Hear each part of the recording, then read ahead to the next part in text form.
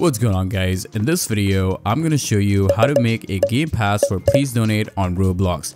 As you can see, once you've got your game passes set up, this is how your donation buttons are going to look like, and they're all tied to game passes. To set up your own, the first thing that you want to do is exit your Roblox launcher and head back to the official Roblox website. At the top, you want to click on Create, and that takes you to the Creator Hub. If your page looks anything different from this one, just make sure you're on create.roblox.com.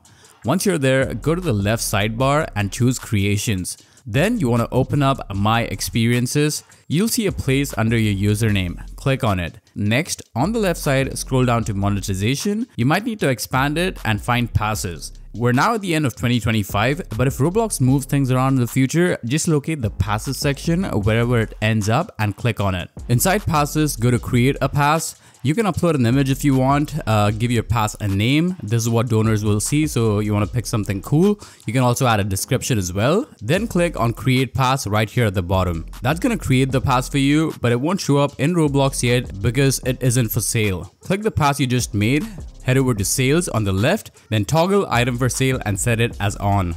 Set the price for your pass, and this becomes the donation amount in Please Donate. For example, if you want 100 Robux button, enter 100. I'll do 150 in this example. You do want to remember that you won't receive the full amount due to creator earnings tax. I'll only keep 105 from the 150 Robux pass. Click on Save Changes and then you're done. Your pass is now live on Roblox. Head back to Roblox and then open Please Donate and join a server. Claim a stand, then scroll through your buttons and you'll see the 150 Robux game pass we just created ready for people to donate. If this was helpful, make sure to leave a like and also subscribe to the channel. Thanks a lot for watching. I'll talk to you guys in the next one.